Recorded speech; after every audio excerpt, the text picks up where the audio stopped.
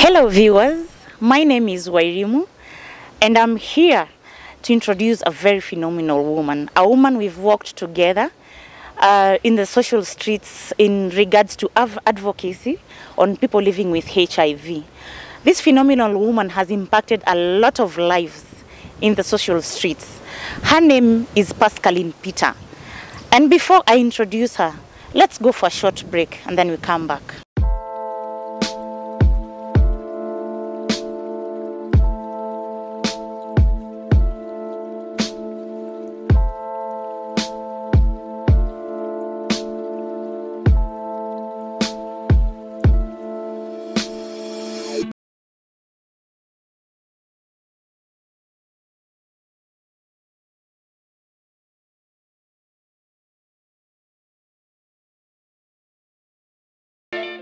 Welcome back viewers. In the streets of social media, we have people who influence our lives. And most of these people, they really help us in actually dealing with our normal, routine and the challenges that we go through. And in regards to this, we are talking about people living with HIV. So on these streets, as you know, Pascaline Peter or Passima Trevor on social media, she's been doing a lot of work inspiring other people. And before I actually proceed, Pascaline, kindly introduce yourself and tell us more about you. Hello guys, thank you Wairimu for welcoming me in my YouTube channel. Welcome. I'm so humble, thank you for coming. Welcome to this channel. As Wairimu introduced, it's a new channel and I welcome you all. Positive Living with HIV by Pascaline. In this channel, we'll be talking matters HIV, the journey, the struggles, the ups and downs, the challenges we face as people living with HIV. I'll be hosting several people in this channel, those affected, those infected with HIV in the society. We will be getting stories with the struggles they've been through, the ups and downs. We sensitize on a stigma-free society, saying no to new HIV infections. Yeah. Wow, that's awesome. So Pasi, tell us, just give us a short bio. Unafanyanga nini? Like, are you a mom? Do you have kids? A short bio of just your life. Pasi is a Kenyan woman, 33 years old, turning 33 years this year. I'm a mother of many kids, but I'm a biological mother to one. Those who follow me on social media know him. I've been living positive for the last 8 years. Yeah, this is the 8th year. But I went public about my status like 3 years ago. And it hasn't been an easy journey. The reason I decided to become a voice of the voiceless, those who live with HIV, who can't talk about their story in public, I decided to be that person they can talk to, that person they can go ask for advice, that person they can turn to when they don't have anyone to talk to. Pasi, thank you so much for actually agreeing for me to actually interview you in your own show. So I want you to utupatie story yako. Like Pasi, ukiwa shule, ulikuwa shule wapi? Like where are you from? And how the journey started? All right, like mimi story yangu, my story is I was raised up as an only child, like I have no siblings, no brothers, no sisters. Nilisomea tu shule za kawaida, went through primary school, high school, kumaliza shule, ya college hapa kule. Then finally, let's say immediately after high school, I got married. I was in marriage for several years, not 5, not 6, mingi tukiendelea. And I got a son in marriage who is 12 years now. So, life was normal. Life was zile tu challenges za kawaida za binadamu. But after 12 years in marriage, I separated with the person I was married to that time. It's a story for another day. So, I can say my life before the HIV journey, ilikuwa tu maisha ya kawaida like any other person. I wasn't out here like I am. Then in 2014, that is when I tested positive. And the journey of living positive started. Sitasema my journey with HIV started in 2014. I won't say that because hiyo ilikuwa tu ni mimi. Ni mimi nilikuwa najua ukimwi yangu hiyo time, maybe and some other few people. So it was that time I didn't want anyone to know that mnakumbuka tu hizo miaka how the story was. Like the moment umejulikana uko na kamdudu as they used to call it. Yeah. Umekanyaga waya, mokingo, you know the names. Sure. So I can say that is when my journey started, but that is not when my positive living journey started. No, Okay. it was just a normal journey. To me, disclosure was, I never imagined of disclosing. So it was my secret and maybe some few other people. Hiyo ilikuwa ile time kwa watu tumekaa kwa hii kirusi, mnajua ile time tunasemanga ni masaa ya kukimbia kwa ceiling. Ukisikia mtu amesema ni masaa ya kukimbia kwa ceiling ama kwa maboxa ama kwa handbags zile mzee, unajua ngapo ni time ya kumeza dawa. Time ya kumeza dawa. So to me appearance was a bit tricky because tuseme niko na wageni kwa nyumba, how will I even take the drugs? Tuseme niko mahali kuna watu ama siko mahali comfortable where people are. That meant I skip a day without the medication. And you being mwanachama mwenzangu, you know hizi dawa zitaka. Yeah, appearance. Yes. Appearance means you're taking the drugs every day, the same time, every day, the whole of your life, unless a miracle happens. Miracle si kupona, miracle maybe dawa zikuja ya kuponya. So, with the poor adherence, first line medication failed on me. With ARVs, tuko na first line, tuko na second line, tuko na third line. So when you're tested, you are started on first line medication. They do fail at times. Kuna vitu mingi sana zinaweza fanya dawa zifail. In my case it was poor adherence. Like ile tu uko tu mimi nilikuwa tu. Mimi tuseme tu nilikuwa tu. So first line medication failed on me. That is 3 years after I was initiated to ART. Stroke ARVs. So from 2014, 15, 16, 17, I was switched to second line. Na sasa second line, kama first line ilikuwa stress, na unajua first line, you people only take one pill. Yeah. Mimi hapa I've been switched to second line, and I'm supposed to take like 4 pills a day. I thought about it. That is where acceptance started coming. Let's say I had accepted myself, but I was not ready to talk about it because the stigma around us. As I always tell people, stigma, HIV doesn't kill, stigma does. So I was switched to second line, and that is where the journey of positive living started. But I didn't know whatever drugs I was taking, I was taking an overdose of what I'm supposed to take, which I didn't know until 1 year after, because I was switched on second line 2017, September. The reason I celebrate September is mimi mambo mingi zangu mbaya utokea September. So I decided to always be wrapping it with something good. Sure. So September 2017, I was switched to second line.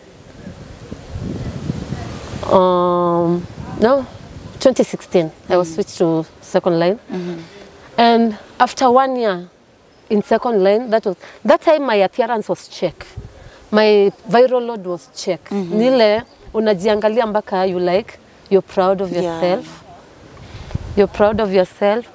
So, little did I know I was taking the wrong thing, the wrong medication, until I got the drug reaction. I can say that was another turnaround of my life. The lowest point, like kila mtu anasema anataka kuja kukuona hospitali, but unakuja tu unapata anakuja kuconfirm ile story amesikia. You know, everyone was talking. Sasa hata kama ulikuwa umeficha, you know how I used to look like. Sasa hiyo unakaa vile watu ukimwi kitambo walikuwa wanakaa. Hiyo ni ile imefika mahali huwezi jificha. You know, people are coming to see you and they are not actually coming to see you. Wanakuja kuangalia. Maybe you had an ex years back. Unashindwa, ai, huyu ametoka wapi anakupigia simu, you like, it's been a while, where is this guy? Kumbe hata amesikia udaku huko pia yeye anataka kusikia. So at that point I think nilikuwa nimefika mwisho. Because people are already talking, hata mimi nikasemaje, wacha niwaongeze volume. I went public about my HIV status. Going public disclosure is never easy. I talked to my mother about it. Then si ati nilikuwa namuomba ruhusa. I was only informing her I'm going to do this for the sake of my sanity and my peace. Oh, that's awesome. Let's take a break. We'll be back.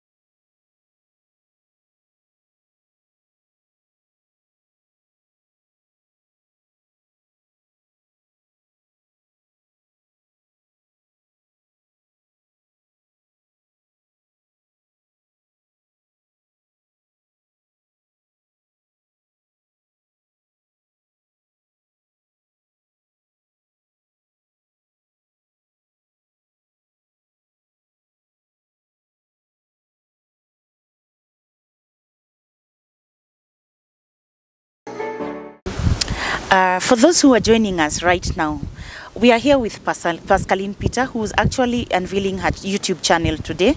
She's told us her story, where she started from, where she grew up, like if she has a child and what have you. And, I would want to ask you, let me take you back a bit.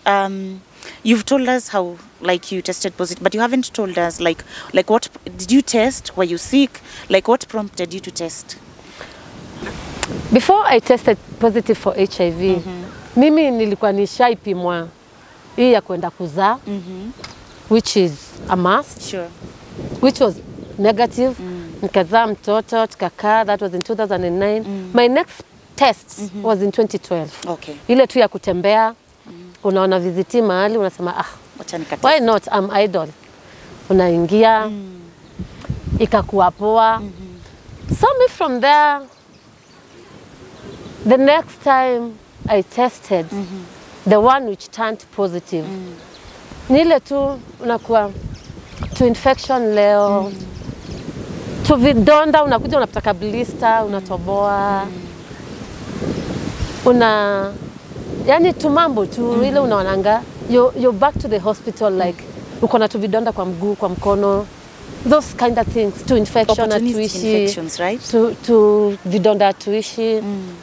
So finally my doctor told me, hizi nini zinarudi sana. Can we do an HIV test? Why not? Me nilikuwa najua niko poa. juu mbona nisikue poa, you know. Yeah. So and boom, the test was positive. Nikamtaka kwa shua kani yangu. We tested again. It was still positive. So yeah, like lile tuseme tu hakuna mtu ana expect ingegeti na positive result. Sure.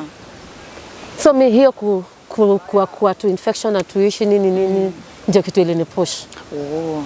So let me ask you, so you've tested positive. Did you start your medication immediately, or what was that phase that you went through from umetest positive? Ulijikubali ama kulikuwa na watu wengi tunapitianga denial sana. Unaona hizi kwa results zangu. So how was it the moment umetest positive? Ulianza kunywa dawa immediately ama kuliendaje? So again September. September ndio I tested positive for HIV. That was 19th September 2014. Sasa, I think it was on a Saturday. Na jasa hiyo umeenda umepimwa. So next utatumwa, unapewa options. You can go to this hospital, you can go to this hospital, you can go to this hospital. So, come Monday, mimi sikuenda, nilianza sasa msafara ya kwenda mahospitali nikipimangwa. Nasema wale labda hizo kits zao zilikuwa mbaya, labda. The last hospital I went, that is when I was told, nowadays they are test and treat. So you tested, you're put on ARVs immediately. So, mi nikapewa dawa. Nimezipewa, like, I'm in denial, I'm not accepting, like. Then, kunaka kakitu, wokua, when you test immediately, ni kama unajiambianga, juu yangu ni saa hii, maybe in 6 months, maybe haitakuwa, maybe in 3 months haitakuwa. So I was put on art, but I was still in denial. Ile tu na meza dawa, cause utaki uanze kukonda, uanze kujitangaza, hautaki uanze. But ile, you're just taking these drugs cause you're told you can. Mi naogopa nianze kuchange sura, nianze kujitangaza. Yeah, so I started drugs immediately. Wow. That is very awesome. Most people don't actually even accept to start their meds. So I have to congratulate you for that. That's a very good way to start. So umekubali umekunywa dawa. Kuna part ulikuwa unatupea story vile ilibidi sasa uongeze volume watu wajue. So did you go through stigma when you opened up to people? Or even before you went public, there's that phase whereby your friends or family walijua status yako. What kind of stigma from there throughout until you went public? Tell us about the stigma that you've gone through. Stigma in this society. Wacheni niwaambie wadau. Stigma is what kills us. Hata si HIV. Ni ile mmekaa tu mahali, mkorende. Unaona msee amekuja, amesalimia kila mtu. Mi anisalimia like tuliko sana. Do we have beef? Then you know, si imagine mtu anaweza kosa kukusalimia. Ndio unakuja baadaye unasema mi huyo naona anaweza. So huyo akusalimiange juu unaweza mfanya nini? Unaweza muambukiza. Unaweza muambukiza ukimwi. Uko mahali, uko na watu, uko na maji yako. Unakunywa. Unaona mtu anatafuta mali atatoa maji na wewe uko nayo hapo na hujamnyima, unakuja kurealize kumbe msee akunywangi maji yangu juu ya anaona utamwambukiza. Na mimi nasema tu ni ile anaona hii ni Nairobi tuko town, maybe maji atakunywa nianze kusumbuka ingine, kumbe yeye hataki kufanya nini? Hataki kuambukizwa. Mnaenda place like kwa relatives, mnaenda, you know you can tell. Yeah. You can tell someone who doesn't, someone who doesn't like you. Someone mwenye anakuonyesha tu kitu ya wewe ni mtofauti. So, yeah, stigma, I think, na zile indirect stigma, ile mtu anakustigmatize but nile ati wewe unafaa kufanya hivi, wewe unafaa kukula hivi, ati kula mboga, kula then I'm like, kwani watu negative hawafai kula matunda? Watu negative hawafai kufanya tizi? You know, sometimes it looks like someone is caring, but to me I call it indirect stigma. Sure. You should keep fit, whether negative or positive. You should eat well, whether negative or positive. Sure. You should, you know, yeah, sure. such things. So, stigma, and up to date, hata saa hii, from the internet, hata, well, uko kwa hii mitandao umejionea. Yeah. Like stigma iko. Kabisa. Na stigma ndio utumaliza. Hata si HIV itself. Wow. Most people actually struggle a lot with stigma more than anything else. And if you're not strong, actually, you cannot make it through. So you talked about the issue whereby your drugs failed. So how did it affect your body? Did it affect your health? Did it affect your life? Just tell us about that. When I said that was another U-turn of my life, the lowest moments I've found myself in this journey. You imagine sleeping a normal person, then kesho yake unaamka. Like, those who have seen the photos can know what I'm talking about. Umejaa vidonda kwa mwili, makucha inaanguka chini, nywele zinang'oka. You know, like, and I actually didn't know what was happening to me. Maybe nilikuwa nafikiria nimefika ile stage. Ile sasa si unaijua ile sasa ya kuenda sasa. So mimi niko like naanza kuandika will niko na nini? Naandika naacha nini? You know. I know. You like enyewe I think imefika time yangu ya kuwa. Macha inaanza kupotea, kutembea uwezi tembea. Unatembea kidogo unakutana na nywele yako pale, kucha pale. You know. Nile minutes ni kama unaenda. Then inakuwa umefika ile place. You can't hide. You can't hide anymore. So when I stayed in the hospital, that is when I came to realize the drugs I was on, I was taking the wrong thing. So it was an overdose. So you were taking whatever you're not supposed to take. Yes. So did you like so after you've gone through all that, so they took you they actually gave you another like kind of therapy of medication, or before we proceed to that, let's take a break, then we'll answer that.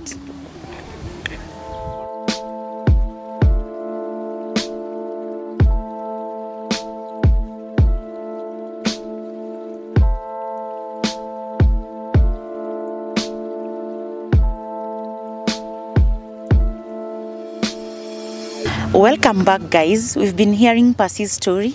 So Percy, tell us, sasa dawa zimekufail, zimekufanya vile zimekufanya. What happened after that? Ndio ukaanza kama ulibadilishiwa dawa zingine zimekusaidia. And then after that utatupea story ya zile vitu tunaona you've been impacting people in the society. What are you doing now? What is Percy doing now? Proceed, thank you. Okay. So nikapata nafuu, went back home. With the right medicine, and as I said, hapo ikakuwa kila mtu anataka kuja kuona ni nini wasi wanaongelelea Percy ako aje, you know. That time you stop taking photos, you stop posting, because manze vile situation ilikuwa.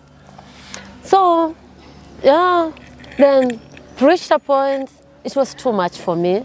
People are already talking, then it was affecting me. Yes. Ndio ikafika hiyo point ya acha niongeze volume sasa ile kitu mmekuwa mkisema. And that is when I decided to go public about, as I said, I told my mother about it. I didn't tell her nikimwomba ruhusa. I told her because it was a decision I had already made. And guys, going public about HIV was the hardest thing that happened to me on this journey. But the best thing I can say, the best thing now, later that I realized is the best thing that happened to me in this HIV journey. I went public, the reactions were different from people. Unaanza kupata ma friend request, unaamka unapata 200, 300, you know. Yeah, and that is how I became public about my HIV status. And yeah. here we are today. Sasa kuna ile kazi umekuwa ukifanya after umekuja public. Ni nini umekuwa ukifanya kuimpact watu positively? Do you have people who follow you? Like what kind of things do you like go through as a person? One of the reasons I went public about my HIV status, having someone people can talk to when they need to talk about HIV. That is something or someone I didn't have my time. I didn't have someone to talk to. Then I said, why not? Vile nimekuwa nikiumia kwa roho, apakosi mtu mwingine pale nje undergoing the same thing. And to my shock, trust to me, after I went public, the first week, nilipata DMs kama 200. Wow. People going through the same thing. Yani mpaka mtu unajua anakuja nakwambia, unajua hata mimi nakuanga hivyo. You know? Mtu mmekuwa mkishindana yeye anakuja kwambia, unajua hata mimi nakuanga hivyo. So then I was like, hey, hii chama tuko wengi, ni vile people don't talk, people don't have people to talk to. And I wanted to be that person. That person ule, if you know someone in denial, if you know someone struggling with HIV, utajua mali utamtuma Susan. Nile, maybe you won't be able to talk to her as a negative person, but unajua nikikutuma kwa pasi utasaidika. I wanted to be that person, to be that voice of that person who can talk. Mwenye bado anaogopa stigma, mwenye bado ajui anze wapi. I wanted to be that voice, which I thank God I've been that voice to many. Saa zingine hata I don't notice, but nile tu naamka siku moja naambia pasi mimi nikiamka I always run to your timeline. Ikifika saa 4 ujapost, I'm like, what's wrong? Because that is what motivates me every day. When I go to your wall, the motivation, like it gives me the energy to live another day. Awesome. So sometimes I don't realize, but the response I get from people, that is what makes me know I'm doing something. I'm doing something for them. Like in the recent cases of ARVs, like tunakosa kitu kama dawa, tunakosa test kits. Kuna ule mama pale ajui anaweza anza wapi. And I'm that person who is willing to go an extra mile. Let me go, nitupiwe tear gas, nirushwe kwa hizo Land Cruiser na hizo mamaria. Like, I know many can do this, but let me do this for them. Ukienda hospitali upewe dawa za wiki 2 na umeandikwa, tuseme wewe ni house girl mahali. What did these people expect you? Utakuwa unaomba ruhusa kwa nyumba ya wenyewe every 2 weeks. Those are the things I want to talk about. Wow. That vulnerable person down there in the slums, like, hawajui wanaanza wapi. You just go, unaambia watu, hamko peke yenu.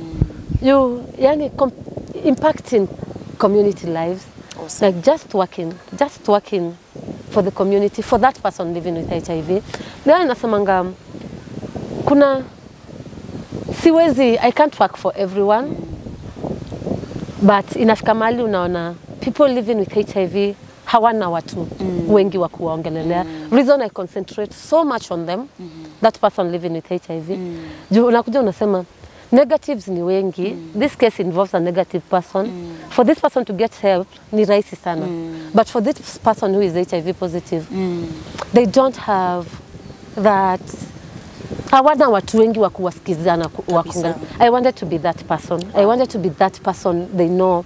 If I'm in a fix about this thing, if I need to talk to someone about what I'm going through, someone who will understand me, someone who has been on my shoes, you know, in my shoes, I wanted to be that person. Wow. And I just thank God.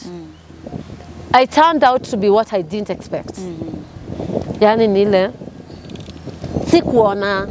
sikuona itakuwa, sikuona ati mimi kuna, yani sasa mimi pasi mimi, kuna ule mtu anasemanga, kama sio wewe, singekuwa hapa sahi. Kama sio wewe, singewahi pimwa HIV. Kama sio wewe, you know, like those kama sio wewe, there are things I never expected. I never thought like, yani tu mimi mwana mfetu ordinary, unajua. Like I'll be I'll be a reason that person is pushing. Sure. That person wants to live. It's the reason that person, you know. I understand. Yeah. So in regards to that, are you like working with an organization? Are you in a group of people? Because you are an advocate and activist as well. So what are you guys doing? Is there something that you're doing? Yes. For those who have been on my timeline for long, you've seen AFCO, Advocates of Hope for the Community. It's a group of activists. Those are public about their HIV status. We came up with AFCO to impact the community and the lives of people living with HIV in the slums, yeah, the vulnerable people. So yeah, well, we just try where we can, and I thank God so far so good. Nile unajuanga if kama kuna mtu nataka, unajua in that group unajua hata nikiongelesha pasi akose kujibu, sitaongelesha huyo mwingine akose kujibu. Like, yeah. Yeah, that's awesome. So just tell the viewers, like, what do you want to tell them for them to feel they're inspired? What could you tell them that you think that you want to put across out there? One, there is life after a positive HIV test. It's not a death sentence. Siku hizi sika kitambo, ati ukishapimwa, no. We should say no to new HIV infections. Wrap it if you don't know your partner's HIV status. Kumeza hizi dawa basi kwangi rahisi. Naambianga watu hii gari ya ukimwi imejaa. Hatutaki. Sisi hata wenyewe dawa zenye ziko Kenya hazitutoshi. So una imagine wengine wakija kujiingiza. You know? You know? Yeah. Safe sex. We say no to new HIV infections. There is life after a positive test. Jijue, know your status. Jipende, love yourself, jikubali, accept yourself, and live a positive life.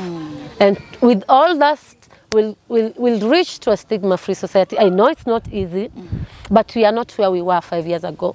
We were not where we were 4 years ago. Stigma inaweza kosa kuisha leo. But yeah, we are hopeful. Penye tuko saiti penye tulikuwa. To a stigma-free society. Okay, that's awesome. That's a very good thing. So I think you'd want to tell the viewers if like they need to reach you, if they feel they are hopeless, like how can they reach you? You know, like at times there are still people who we have new infections. So kila siku lazima tuko na new infections. So, you know, there are people like those people who feel like manze I'm done. Like this is the end. Just tell them something. My DM on all social media platforms. Pasima Trevor. Pasipie Ma M-A. Trevor Travor. Instagram, Facebook. Mimi ule mse uangalia spam messages daily. So I'll definitely see your DM the day you inbox it, unless ikuwe tu ni ile a bad day, sijakuwa online. You can inbox me about anything, what's bothering you. And yeah, I'll always assist where I can. Thank you so much. It's been a pleasure to host you, and I wish you all the best. And guys, as you heard, she's a very phenomenal woman.